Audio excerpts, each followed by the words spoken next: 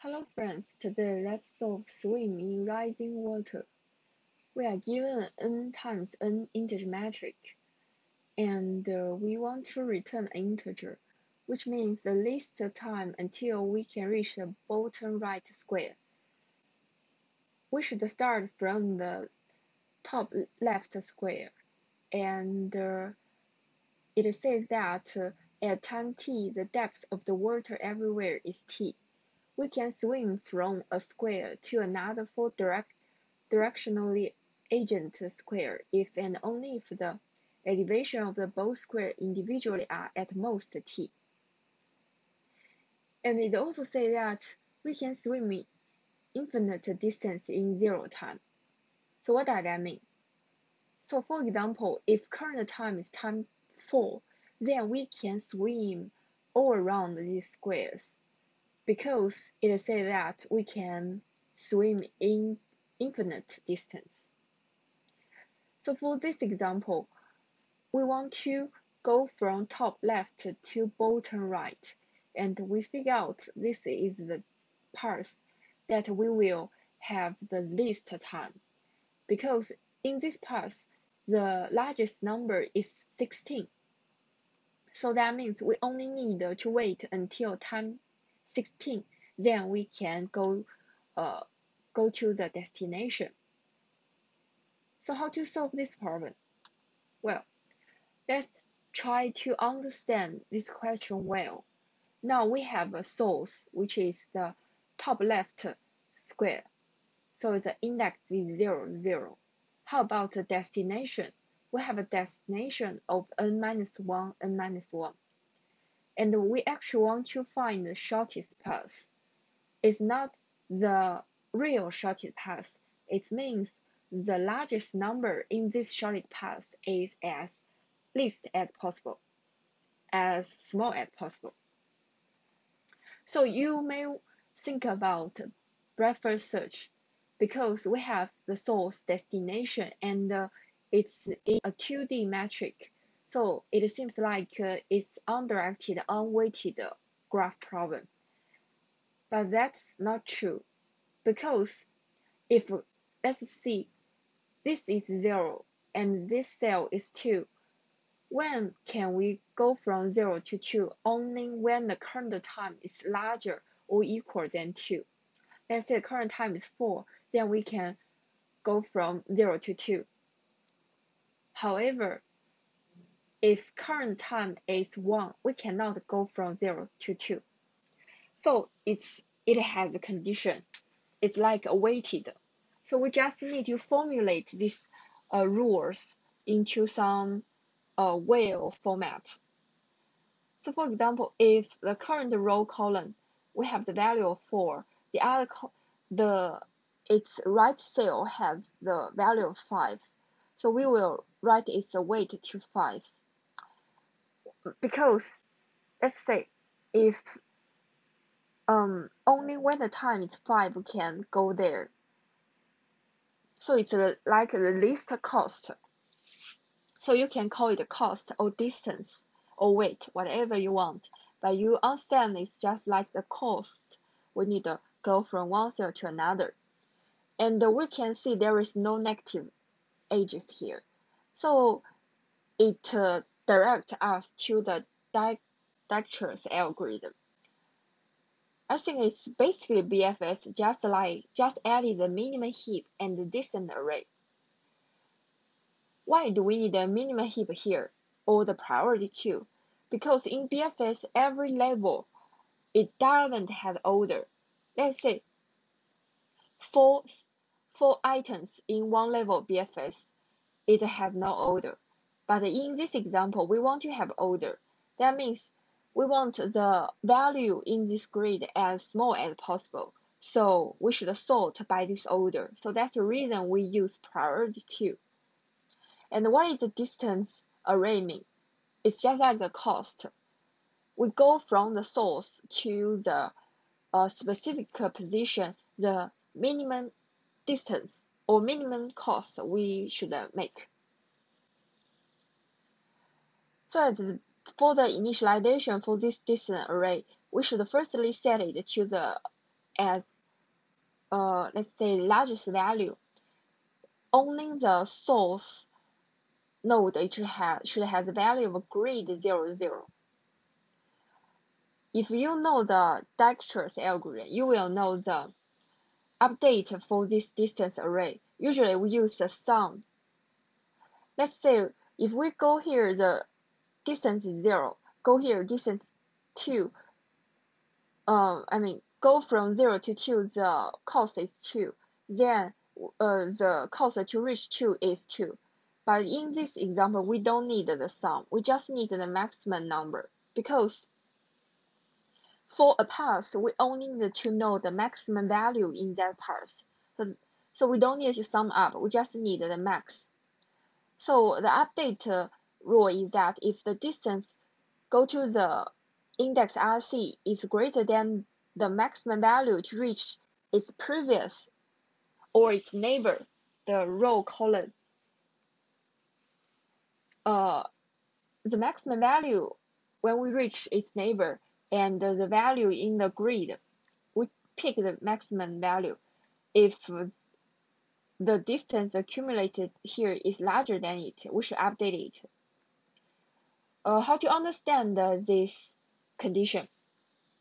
Well, if let's say firstly we initialize the distance here to be 4 or 5, a large value, and the distance of this cell should be 0, and the cost, as we said before, the cost should be 2, because the grid, this value is 2.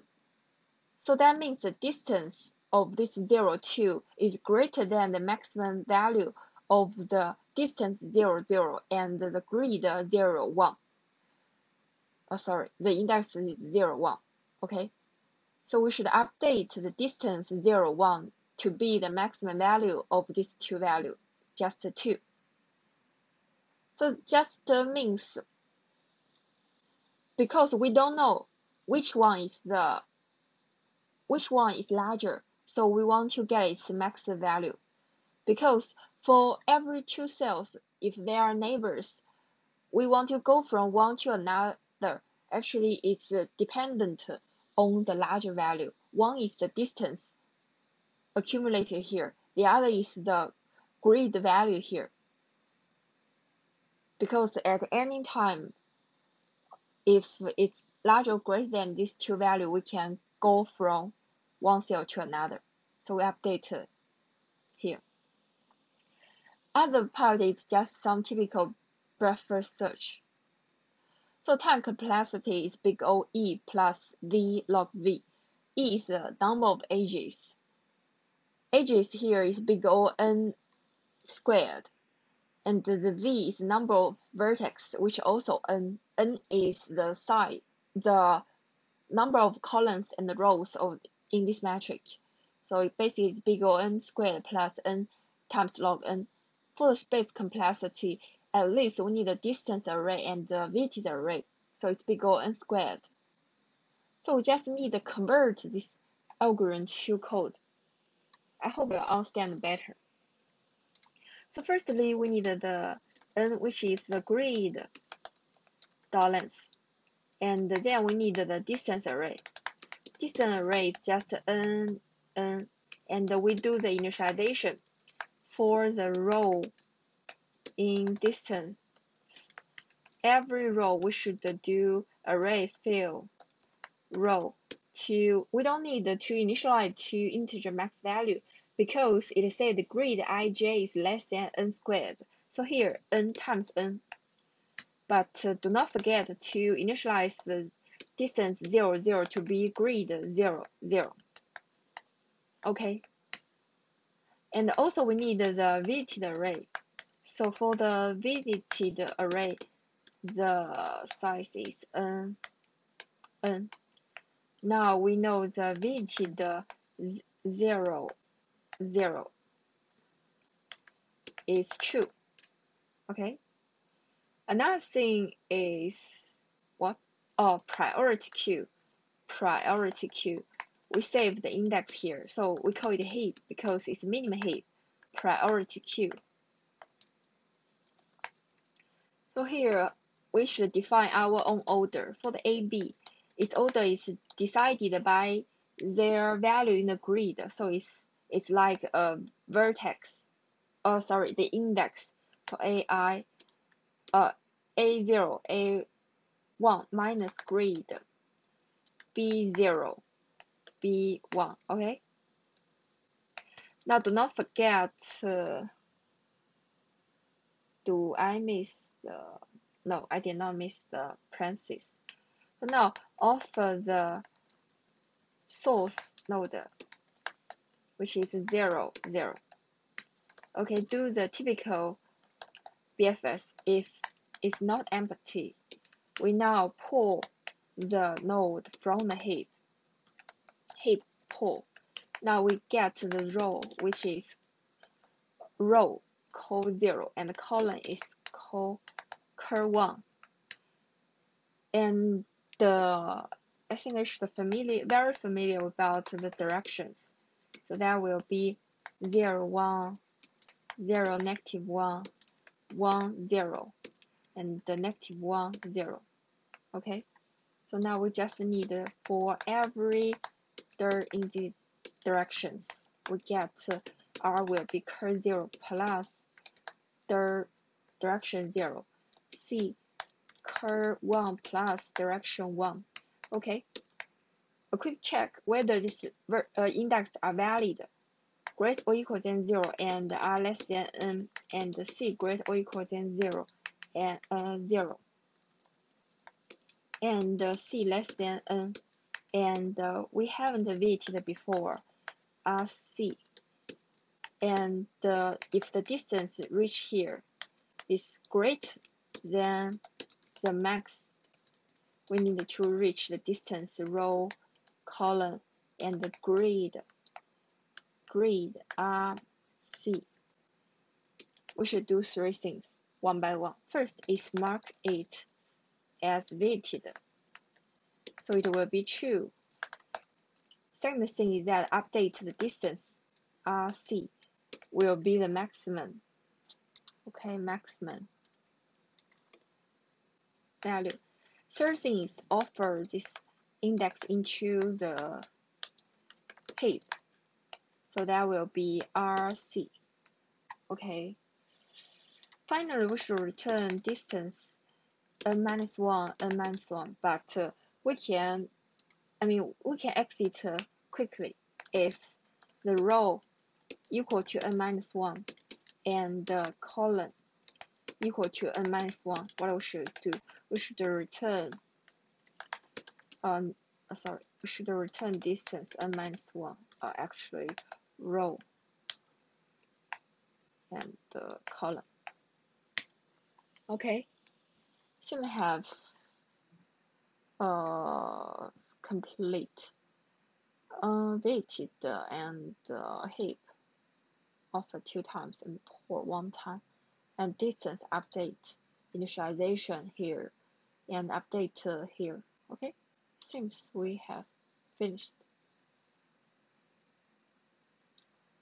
Okay, a typo here offer. Okay, hope we don't have other typos. Thank you for watching. See you next time.